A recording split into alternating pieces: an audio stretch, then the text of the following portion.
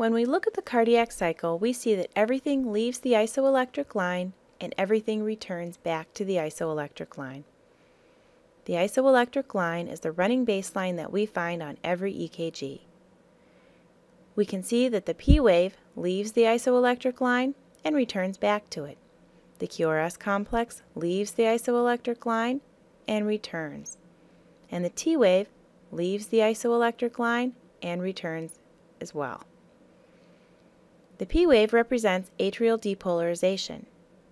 The QRS complex represents ventricular depolarization, and the T wave represents ventricular repolarization. The ST segment begins at the end of the QRS complex and ends at the beginning of the T wave. Be careful not to include the T wave in the ST segment, or else it will cause you to judge ST elevation wrong every time. The end of the QRS complex is sometimes called the J point. On the EKG paper grid, there are boxes. Each small box is 1 millimeter square. ST elevation of 1 millimeter or more in 2 or more contiguous leads is considered to be consistent with an acute MI. Finally, as we look across the EKG paper, we see that 5 small boxes make up a large box. 5 large boxes equal 1 second of time.